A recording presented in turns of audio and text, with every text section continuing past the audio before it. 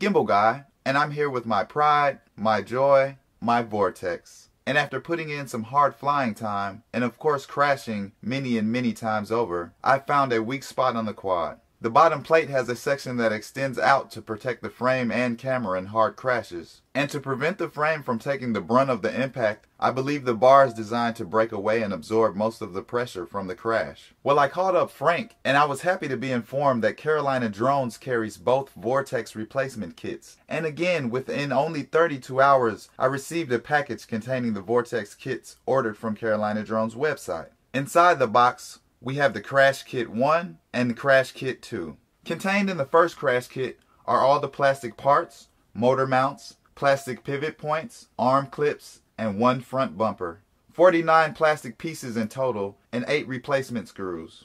Contained in the second Crash Kit are all the carbon fiber replacement parts, the top frame, the GoPro plate, 4 arms, and a battery pad.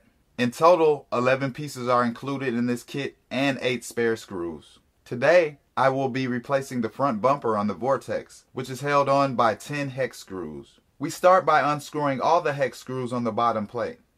Then, simply line up the corresponding holes with the plate and reinsert the hex screws.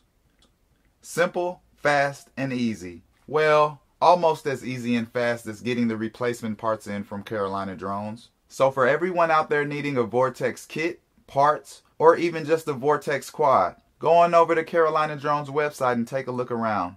I'm sure there's something there that you'll find you need. And of course, Frank will always get you what you need whenever you need it. Purchase links are provided below. Safe and happy flying. Gimbal Guy.